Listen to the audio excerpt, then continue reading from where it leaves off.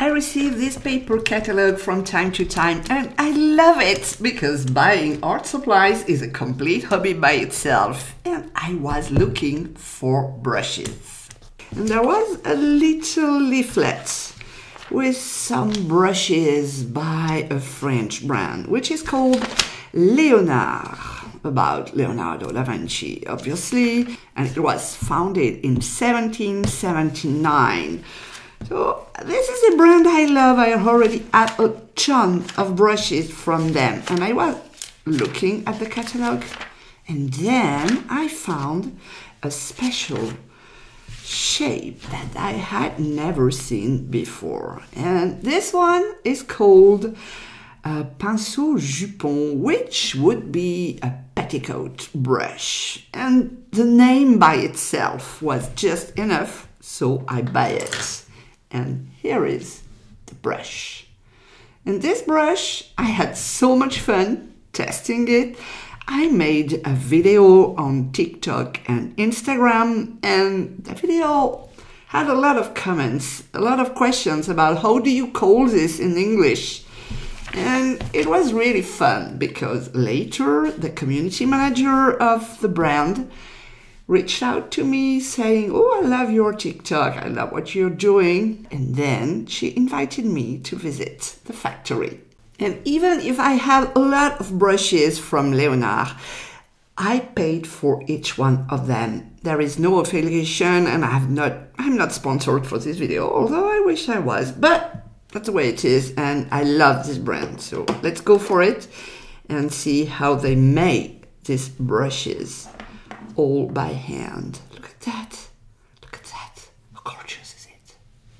And you can visit it too if you happen to come to Saint-Brieuc in Brittany, France. They have visits organized in summer and during the vacation.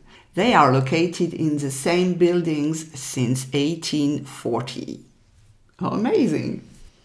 I was like in a candy store. I wanted to try all the brushes. Believe me, I had a hard time not taking everything in my bag.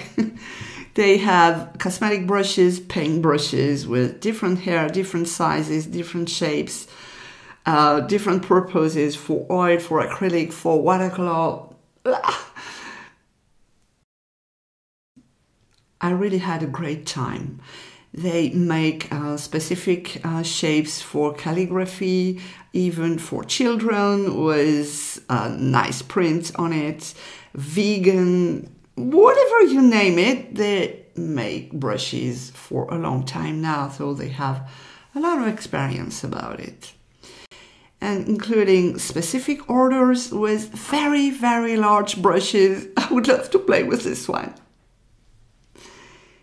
She explained me the different hair you can use for brushes, being natural or synthetic. They do all they can to replace natural hair with synthetic brush, but sometimes it's difficult to get the exact same properties if you have synthetic instead of natural, but they do their best, and they even have a vegan brand now. So that's really interesting, and I discovered a lot of properties for the hairs. Another very important part in the brush is the ferrule, which is a metallic part that will hold together the hair and the handle.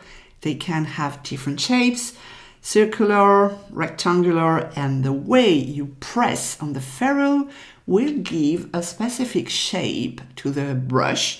For example, for the fan brush, if you press a certain way, you will have the hair expanding in a fan shape. Now let's see how they make a brush.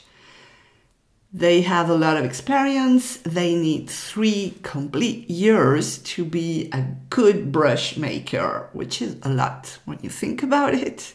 They take a little part of hair and they know exactly how much to take from it. If you want to make a size 12 or a size 20, they don't wait, they just know how much hair they need. Then they will insert it in the mold and will make a knot around it to hold the hair together.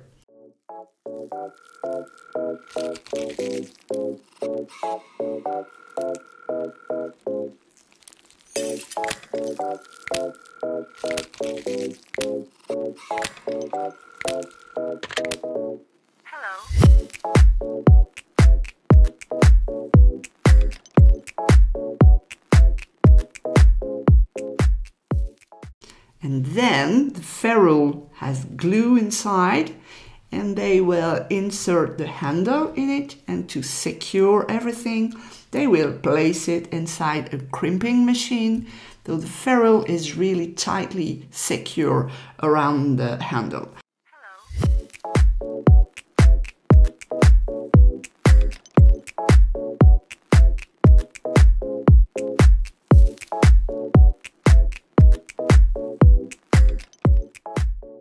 So this is why you don't want to have your ferrule in water, as this may dissolve the glue and separate the handle from the ferrule. And this is not what you want, I'm pretty sure of that.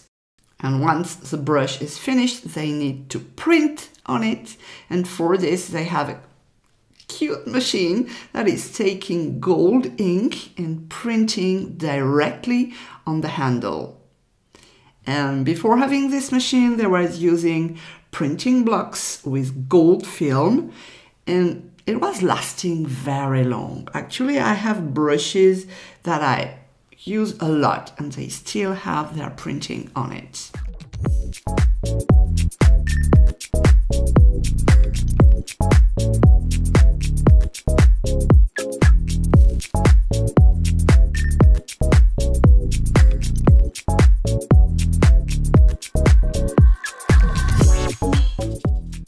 These are the last two I bought from the Ultramarine series, Outre-mer, and those are handmade, just in the factory I've been visiting and that I'm showing you today.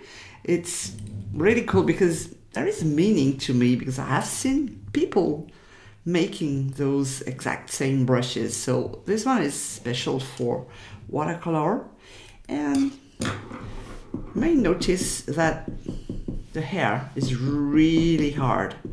You cannot bend it. It's because they protect it with Arabic gum, actually. So it keeps its shape. And what I've learned is that you have to place it for 10 or 15 minutes in warm water, not hot. You can place your finger inside and it will dissolve the Arabic gum, and then you can use it. You have some bubbles coming out, and you see the hair is beginning to separate. So I will let this sit for a while. Look at that. Now it's really bending very well. And all the Arabic gum is removed. So this is a good tip. If you have Arabic gum at home, you can reshape your old brushes. Just removing the water. Look at that. Such a fine tip. This one is a bit more broad at the end. I need to test them. Well, I hope you liked this visit. I learned a lot about how you make a paintbrush, and believe me, I will take good care of them now, even if I already did. But now that I know how much work is involved in one single brush, that someone took the hair, made a knot around it, placed it inside the ferrule, and the most beautiful part of it, they are not as expensive as you may think they are.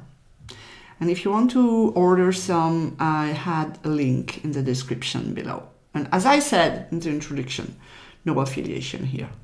You can find them easily in France and in Europe, but not so much in the rest of the world. They are a small company with about 30 people, and they don't have the ability to distribute all over the world. So sorry about my American friends.